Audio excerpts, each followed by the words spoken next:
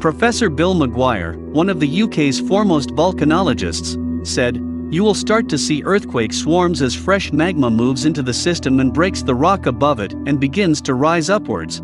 This earthquake will produce a typical waveform on a seismograph."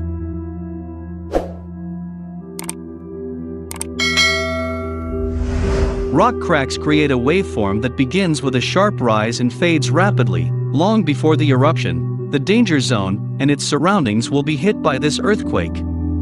Just before the eruption, this earthquake will give a new signal of long and continuous vibrations.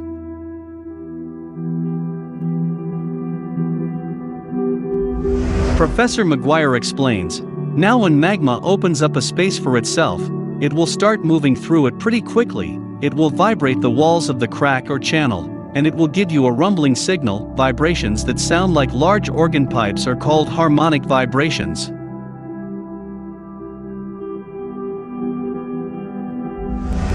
This is the last warning before an eruption. For anyone brave or stupid enough to stay in the danger zone, the chances of escape will be slim.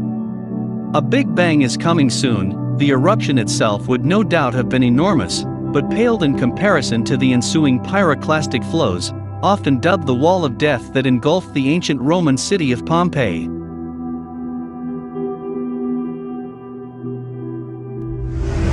Analysis of earthquake data at Yellowstone in 2013 found that the magma chamber was 80 meters, 50 miles, long and 20 kilometers, 12 miles, wide. It also has an underground volume estimated at 4,000 cubic kilometers, 2.5 times larger than previously imagined.